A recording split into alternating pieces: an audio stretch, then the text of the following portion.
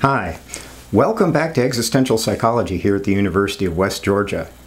This video is going to be the 7th one in a series of videos on Jean-Paul Sartre's ontological exploration of the structure of being. So, in the last video in the series, the thing we ended off with was explaining a bunch of technical vocabulary that Sartre uses in Being and Nothingness that will enable you to understand the next two segments of your reading assignment. You may have noticed when we started that technical vocabulary that all of a sudden the difficulty level of these videos got a lot higher. And the reason is because when we were looking at Sartre's essay, The Humanism of Existentialism, we were looking at something that he explicitly wrote to explain existentialism to everyday people. When we're looking at technical vocabulary from Being and Nothingness, he's not going to be doing that. So Being and Nothingness is definitely a lot more demanding, and the vocabulary is a lot more demanding. The ideas are definitely trickier to follow, and probably the trickiest idea that we talked about in the last video was this idea that the for itself, which is to say consciousness, is essentially a nihilation, an ongoing nihilation. So the intentionality of the for itself is marked by an ongoing kind of negation. And that's tricky because that's definitely not how we typically think of our awareness or our consciousness or what it's doing or how it's operating and that sort of thing. So basically, to get a handle on that, you have to realize that things are, for us, what they are by dint of the fact that they're not what they are not. In other words, what objects, let's say, what objects, always good to have an example, what objects are not in a way implicitly defines what they are. So this hat is a hat by its dint of its not being the wall back there, the chair back there, the laptop right over there, a shirt, and so on and so forth. So it's a little bit like an art class. You know, if you ever took art classes where they teach you drawing, one of the exercises they have you do when they teach you drawing is called a figure ground exercise. And the trick in a figure ground exercise is that you learn to draw objects by drawing their background, okay? So usually when you draw an object, when you're in elementary school and you try to draw an object, you sort of draw the outline of it and then draw the details of it and so on. Well, in art class you learn that you can draw an object not by doing that, but by drawing everything that's behind it and by implying the object, as it were. Come on, come on. Oh, we have a visitor today. Oh my goodness. Do you want to give some commentary on Sartre's phenomenological ontology from the quadruped point of view? Is that what you're up to today? Okay, so a little bit of an interloper in today's class. Do you want to provide some commentary? Oh, you want to get down. Okay. So for instance, let's say you're drawing a picture of a cat. Well, one way you could draw a cat is not by drawing sort of the ears and the eyes and the tail and all that. By drawing everything behind it would give you, in a way, the figure of a cat. So, in a sense, Sartre is doing something very similar. So, what Sartre is doing is pointing out that in the perceptual field, things are what they are by dint of their not being what they are not. In other words, what objects are not, in a way, is implicitly defining what they are.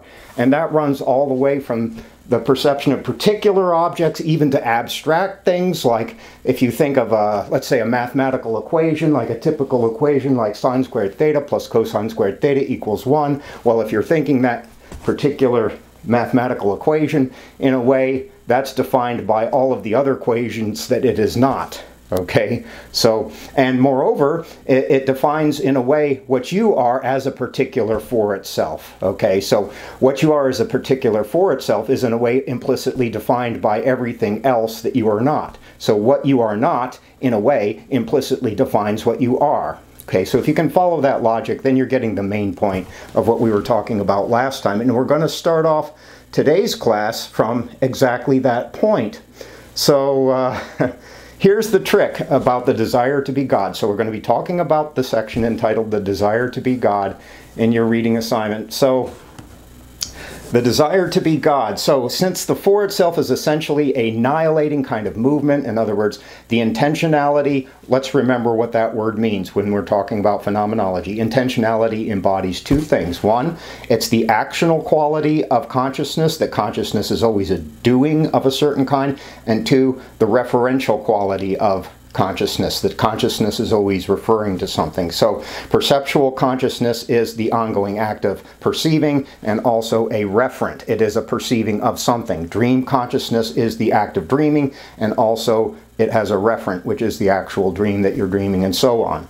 Okay, so since the for itself is essentially annihilating an ongoing process of negation, which is what allows us to make distinctions perceptually, even abstractly, in terms of what we think we are and so on, it's defined by an ongoing lack of being.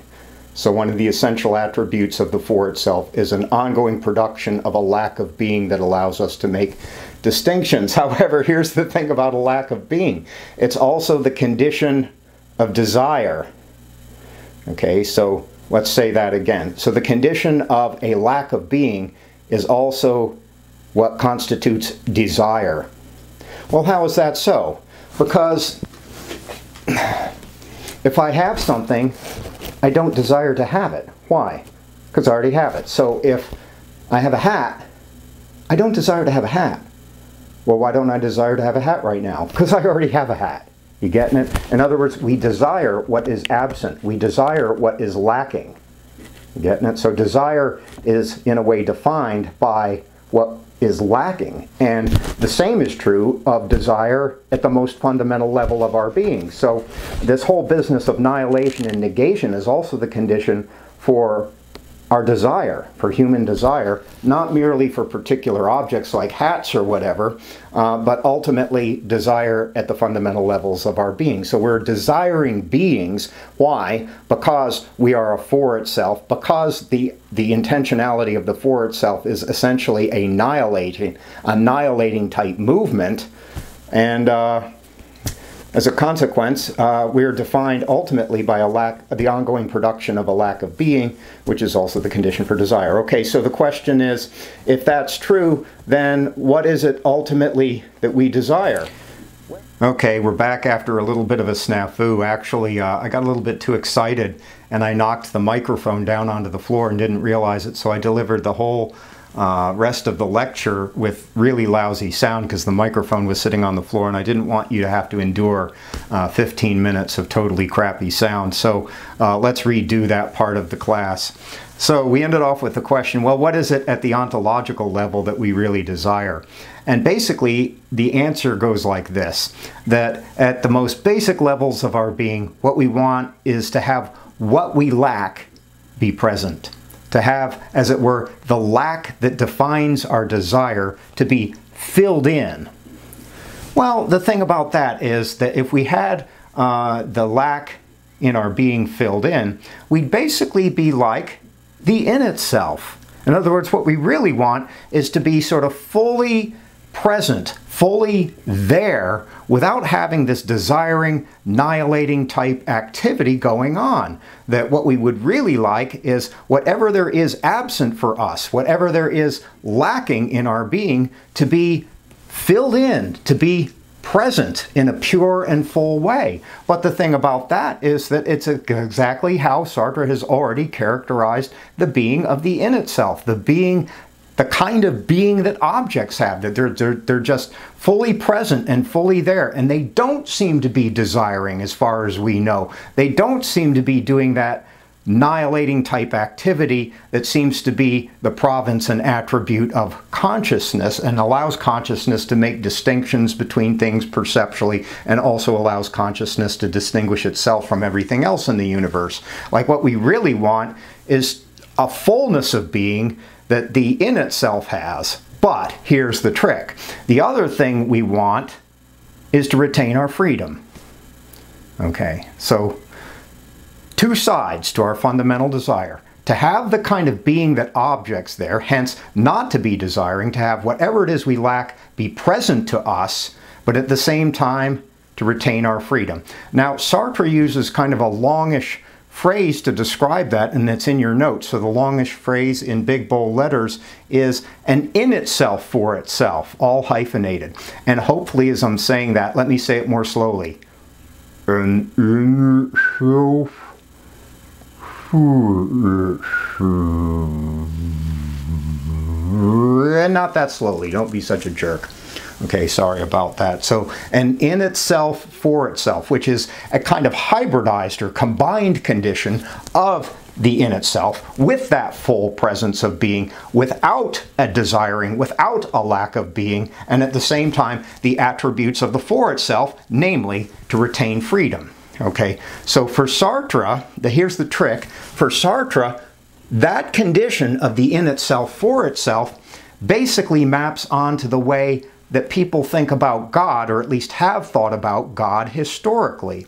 So, how have people thought about God historically? Well, sort of the obvious point of connection is probably to all of those omni-qualities that God is usually defined, at least the Christian God is defined in terms of. So God is omnipotent, omniscient, so omnipotent, all-powerful, omniscient, all-knowing, knows everything, omnipresent, present everywhere at once, not only in the universe, but transcendent to the universe.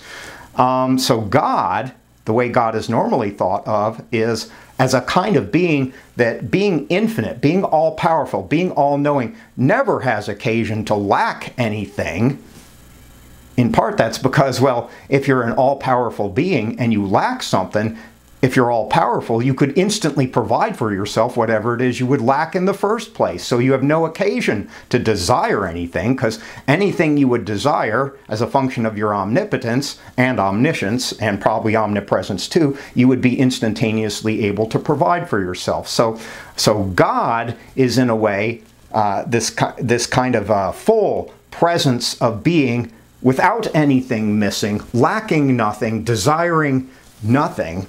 And at the same time, God retains his freedom. Okay, so God can choose to create universes and create the human race and create everything else, or not, as he sees fit, or she, or however you want to conceive of God. Okay, so God, the way God is usually thought of, is as an infinite, omnipotent being without any limits, who consequently has no lack, and who at the same time remains free. Now, here's the problem. The problem is that for human beings, being an in itself for itself, in other words, being like God, is a fundamental impossibility. Okay? So why is that a problem? It's a problem because at the most fundamental level, we're insatiable. It's impossible to satiate our desire, because our most fundamental desire is itself, in principle, not commensurate with the reality of human existence. It's impossible to satiate ourselves. And Sartre, in his usual, I think, beautifully provocative way, characterizes this condition in one of his pithy little epigrams: man is a useless passion. And here the word passion is meant to get at this desiring element of our being. Useless means that, well, not just that, well, it means a couple things at the same time. One of which is this whole business of the impossibility of fulfilling our passion, fulfilling our fundamental desire. So it also means that, well, our passion exceeds the outer bounds of practicality, so useless in that sense too, not defined by utility or usefulness. But the thing that we're focusing on now is the impossibility of our passion. So we are to dream the impossible dream. Okay, so that would be one way of, that was a way historically of characterizing Don Quixote. Okay, so to dream the impossible dream, that we're all dreamers in a sense of the impossible dream, that our desire, when it comes down to it, is impossible to fulfill, because ultimately what we really want is to be God. Okay, so, and this is definitely a provocative, semi-blasphemous way, probably, of characterizing human existence. But like I told you before, the French, and especially the Parisian intellectuals, they love provocation, and they love saying things in the most provocative way possible. So ultimately, the reason why satisfaction in life is such a damn fleeting thing, if we're honest about it, is because ultimately there's always something else for us to desire, because ultimately our desire is never satiated, because it's insatiable in principle. We are insatiable beings at the very ground level. You know, and this explains some everyday stuff. So the last paragraph I wanted to get into before we cut an end to this video. I know when the video is going to end because I already did this lecture a few minutes ago, so I can sort of time it out a little bit more obviously. Unfortunately, I had to delete some additional visits from Lucky the cat. So I sort of enjoy his presence in these lectures. Anyhow, so some everyday things, like, have you ever noticed, even if you're a student, how fleeting the pleasures afforded you by your participation in commodity culture really are? Okay, so let's say that you want to buy something because your desire is coalesced in the particular form of a very particular in itself, a very particular object, and you want to end up possessing it by way of the dynamics of commodity culture. So you've become a little bit intoxicated with it, so you work really hard to get it. Let's say it's a new pair of shoes or something like that. So you want this new pair of shoes, and your desire is sort of constellated itself around owning this new pair of shoes. And so you work real hard and you dream about it, and you get on Amazon.com or eBay, or name your poison in the 21st century, I guess. And so you look at it and you sort of lust after it for a while. Then eventually you end up getting the new shoes. And the weird thing about experiences like that is how fleeting the satisfaction is, really. It's like, well, you know, if it's something you really, really wanted, the satisfaction might last, I don't know, a couple weeks, maybe a month, something like that. But in fairly short order, it's just another damn pair of shoes, like cluttering up your closet. You know, well, where did all that satisfaction go? Well, it went where they all go, like sort of down the drain. Well, why do they all go down the drain? Why are you never finally and completely satisfied, even by the things that you lust after the most? The reason why, ultimately, from a Sartrean point of view, is that your desire in principle is impossible to satisfy. You're trying to satisfy something that is fundamentally unsatisfiable by way of your participation in commodity culture, but like ultimately what you really want is to be like God. And okay, like buying yourself a new pair of shoes that like looks cool and feels cool, and oh, I feel like special and I'm about to be fulfilled as a damn human being. And it's like, yeah, all of that like ultimately is just one particular sort of fractal element within a much larger gestalt, and the much larger gestalt is that when it comes down to it, you really wouldn't mind being God. Okay, so, and that's a obviously provocative thing to say. All right, so, and or let's take other examples, which I've sort of noted in your notes. Like, have you ever noticed how, like, people who attain great success, not just buying a new pair of shoes, I just wanted to give you an everyday example first so you could relate to it, but like look at sort of the larger sphere of things. It's like people who win Oscars or major awards of some kind, or win a World Series ring or a Super Bowl ring or something like that. It's like, well, what are they trying to do 99% of the time? Well, they're trying to win another Super Bowl ring. It's like one isn't enough. And it's like, or win another Oscar. And it's like, well, damn, you know, if you've won a Super Bowl or you've won an Oscar or something like that, odds are you're extremely rich and you're extremely popular, and you can't buy yourself a drink anymore. All right, you know what I'm saying? You can't buy yourself a drink because you're that popular. And you have like a lot of what most people would want in life at some level, and you have it in abundance. Well, why is it that that's never enough for people?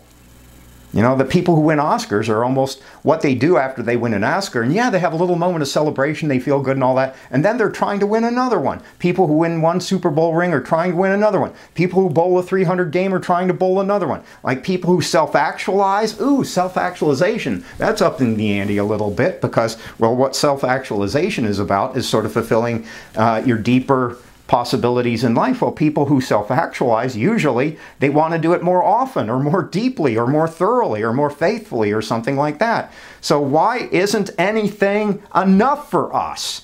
And the Sartrean answer is because our desire is impossible to fulfill in principle. It's because all of our particular desires are resting upon a hidden foundation that is itself impossible to fulfill, because at the end of the day, nothing will satisfy us short of being God, short of an impossible condition. So we are ultimately all a kind of useless passion. All right, so since I've done this lecture before, at this point, I think I want to end this video a little bit shorter than average, because I want to do the next part in one video. So the next one will be the last video on Sartre. So until then, enjoy your day, enjoy your coronavirus quarantine as best you can.